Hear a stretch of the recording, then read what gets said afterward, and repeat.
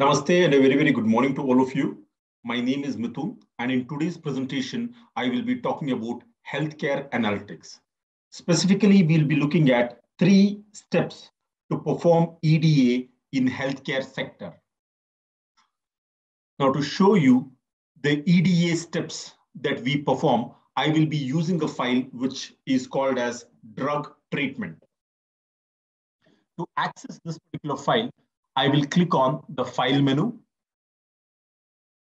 choose Recently Used Data, and here the very first file is drug treatment file. The moment I click on the drug treatment file, SPSS gets populated, and as you can see here, this is the file that I will be working on to demonstrate EDA in healthcare data. What is this data set about? You had patients who suffered from the same illness and they were given different types of drugs. We have information about what is the patient's age, what is the sodium concentration in the blood sample, what is the potassium concentration in the blood sample of the patient, the gender of the patient, the BP level, the cholesterol level, and finally, the drug which they responded to. For example, if you look at the first patient, she's a female whose age is 23 years. Her sodium concentration is 0.79. The potassium concentration in her blood sample is 0.03. She has high BP and high cholesterol, and she responded to drug Y. If I scroll down, you can understand what is the sample size in this data set. The sample size is 200. This data set is just a fact table. I will not be able to make any important conclusion looking at this data set. One of the most important things that you need to ask yourself is, when somebody gives a data set, ask yourself a simple question: does this data set tell me a story? Are there any important insights that I can pull out from the data? To pull out important insights from the data, we can do what is called as EDA, or exploratory data analysis. And in this video, in 3 steps, I will be showing you 3 different techniques. The first technique is what is called as distribution analysis. Distribution analysis is done for a categorical variable. The variable drug is a categorical variable. This is the prescription drug. I will be doing a distribution analysis for this particular variable. How to perform a distribution analysis? You can see here the graphs menu in SPSS. I will click on the graphs menu. The first option here is what is called as chart builder. Let me click on chart builder. At the left-hand side top corner, you can see all the variables that are present in the data set. At the bottom left-hand side corner, you can see the different graphs that SPSS offers. We have bar chart, line chart, area, so on and so forth. I will choose a simple bar chart, drag it and drop it to the canvas at the top. SPSS asks me to provide the x-axis and the y-axis. This variable drug is very important for our analysis. I will drag this and drop it to the x-axis. This is just a preview. This is not the actual chart. Once I've made this selection, I will choose OK. In the output window, you can see SPSS displays the bar chart. What does this bar chart tell me? This bar chart simply tells me that the drug which people most responded to was drug Y and X. The drug which people least responded to was drug C. Can I do any modification to this chart? Can I change the display of this particular chart? There are 2 things which I want to do with this particular chart. I want to display a horizontal bar chart, and I want to change the color of the bar chart from blue to red. How do you do this? To change the color of the bar chart, you can double click on the bar chart. Once you double click on the bar chart, the chart editor, as you can see here, the chart editor window opens up. You can select on any of the bars, right click on the bar, and then choose the very first item, properties window. In the properties dialog box, I will choose fill and border. Here you can see different colors SPSS offers.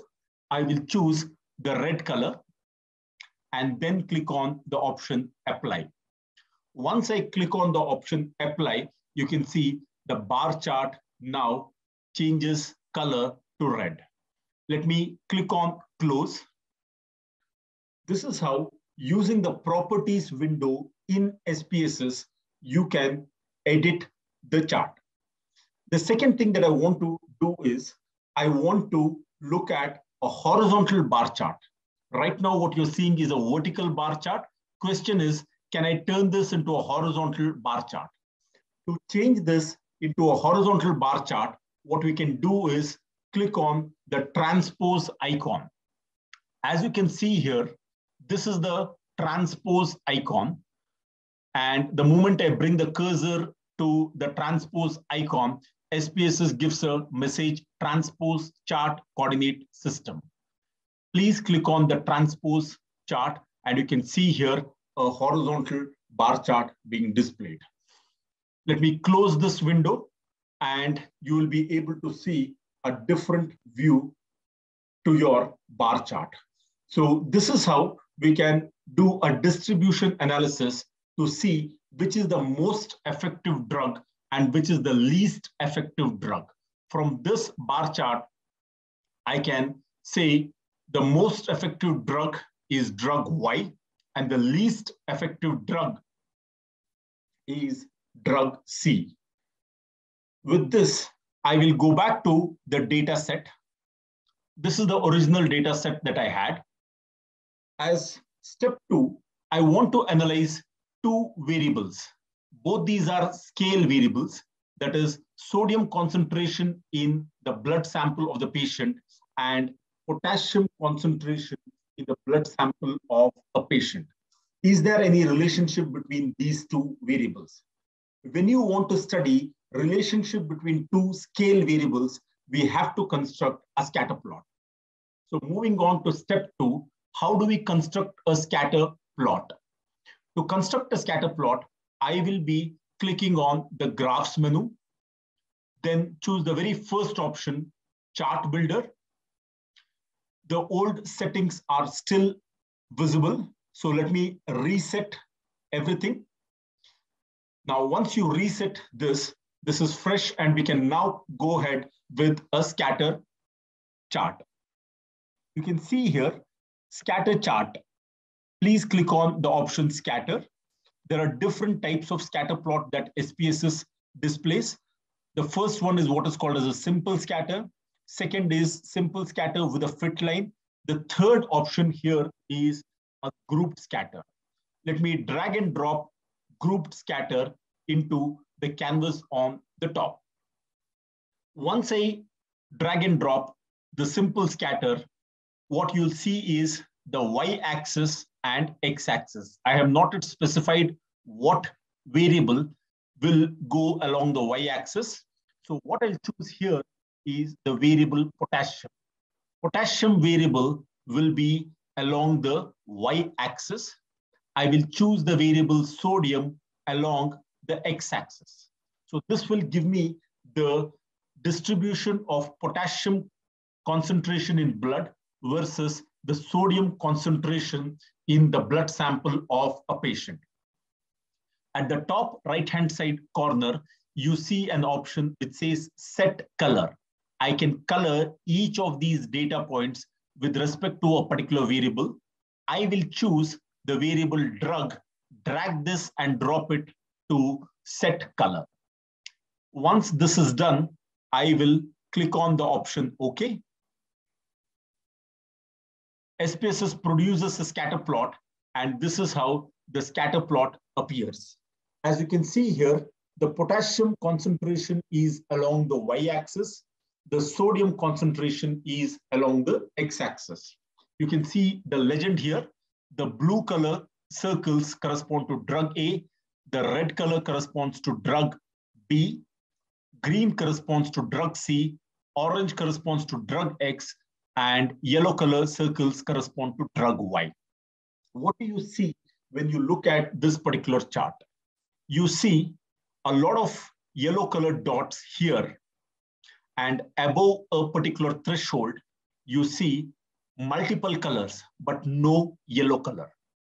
This is a very, very interesting chart because this gives me an idea that there is a threshold of sodium to potassium concentration beyond which, above which, the drug could be any of the four drugs, drug A, drug B, drug C, or drug X.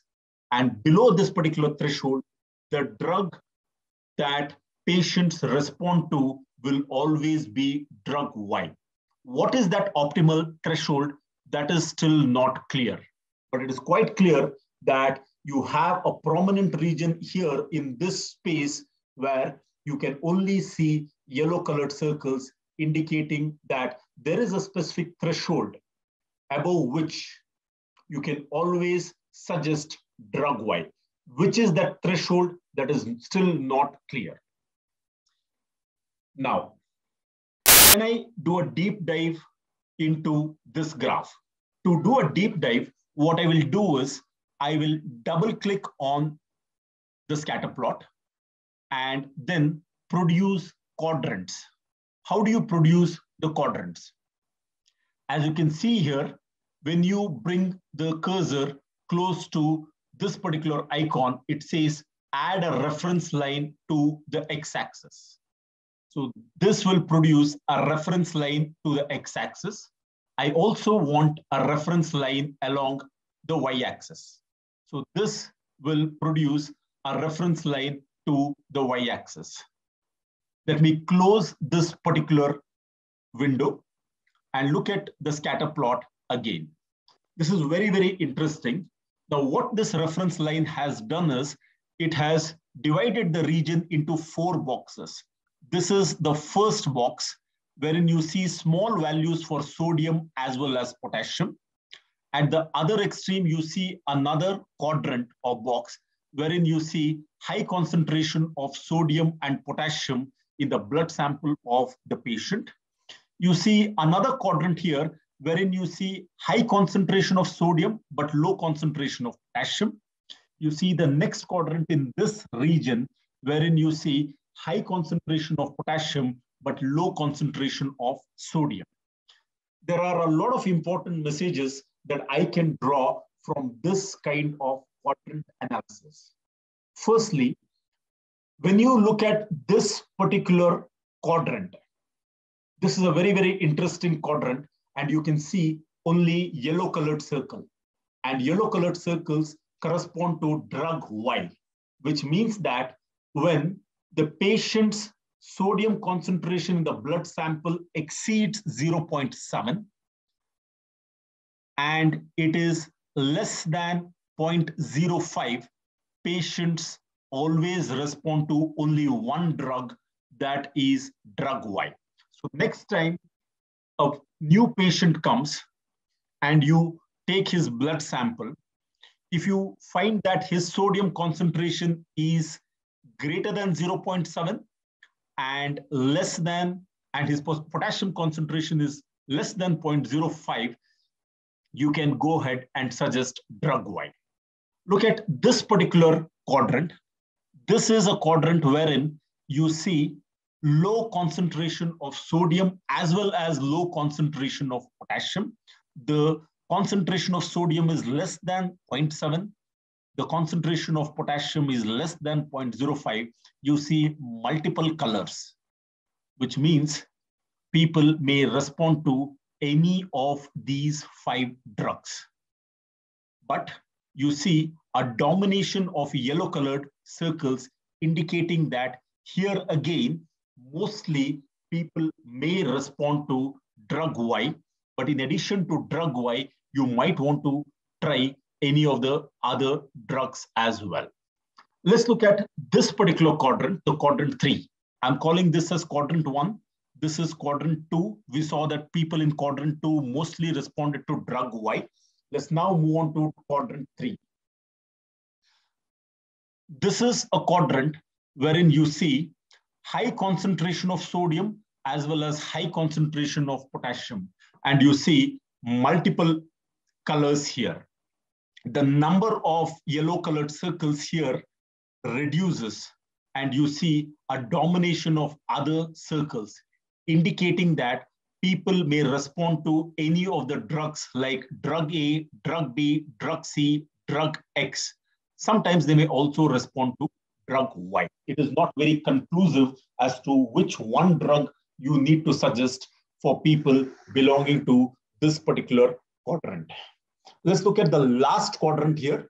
What is really conspicuous and interesting here is that you see multiple colors except the color yellow, indicating that people in this quadrant, patients who fall in this quadrant, that is high potassium concentration in blood, but low sodium concentration in the blood, they may respond to any of the 4 drugs, but they don't respond to drug Y. I repeat, people in this quadrant may respond to any of the 4 drugs like drug A, B, C, or X, but they do not respond to drug Y. To just summarize what is the inference of this chart, I can clearly see here that people belonging to this quadrant may respond to drug Y or any of the other drugs, but predominantly drug Y. People in this quadrant, which is the second quadrant, only respond to drug Y and no other drug. When you move to quadrant 3, you see people may predominantly respond to one of the 4 drugs, namely drug A, B, C, or X, but they don't respond to drug Y.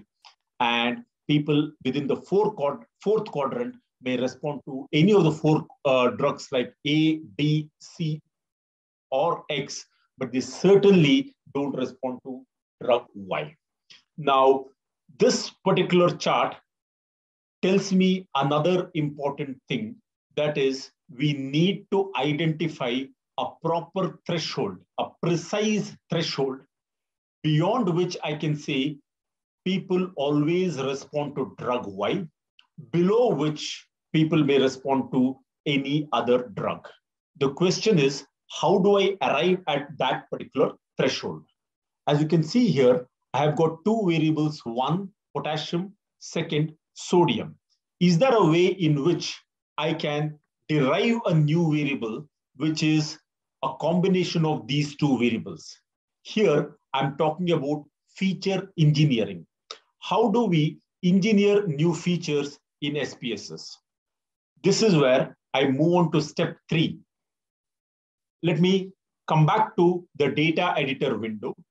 Using these 2 variables, I am going to create a new variable next to drug, which will represent the ratio between sodium and potassium. To create this variable, there is an option called as compute variable. Let me click on the transform menu. The very first option here is compute variable. Once you click on the compute variable, a new dialog box opens up. Here, you have to specify the target variable. The target variable here will be sodium underscore potassium.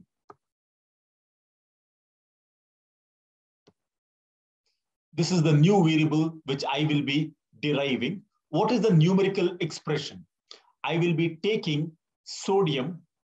Let me click on this particular arrow, put the division symbol, and then use the potassium as the denominator. So this is a very simple calculation wherein I'm taking the ratio between sodium and potassium, and I am naming this particular variable as sodium underscore potassium.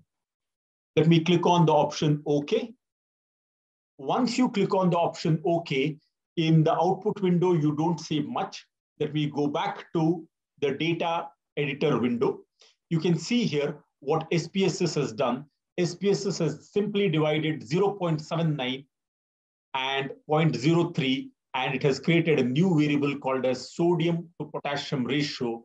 And for the first patient, the sodium to potassium ratio is 25.35. For the second patient, it is 13.09. For the third patient, it is 10 point something. And as I scroll down, you can see the new variable has been created for each and every patient. Now, the question is, using the variable sodium to potassium ratio, can I find out the optimal value of sodium to potassium ratio and suggest what is the drug that I need to administer to a new patient in future? To find out this optimal value, I will be performing what is called as a histogram. To construct a histogram, what I will do is I will click on the graphs option. The very first option here is chart builder. Let me click on the chart builder. A new dialog box opens. As you can see here, the old settings for the scatter plot are still visible.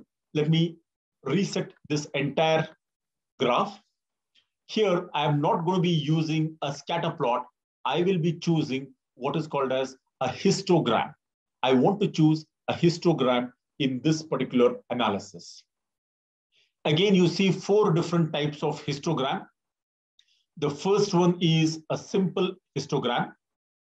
The second one is what is called as a stacked histogram. I will be choosing the stacked histogram. So let me drag this and drop the variable stacked histogram. Here, SPSS expects me to specify the y-axis and the x-axis. I will choose the new ratio variable, that is sodium to potassium ratio, and drag this and drop it along the x-axis. One more thing that I wish to do here is you see a box which says set color. I want to color the histogram based on the 5 different drug types. So this will produce a stacked histogram. With this selection, let me choose the option OK. In the output window, SPSS produces the stacked histogram. As you can see here, in the x-axis, what you are seeing here is sodium to potassium ratio. And in the y-axis, you are able to see the frequency. Histogram produces a frequency distribution. And there are different colors here that SPSS displays. For each of the drugs, what is the average sodium to potassium ratio that is being displayed for all the 5 drugs.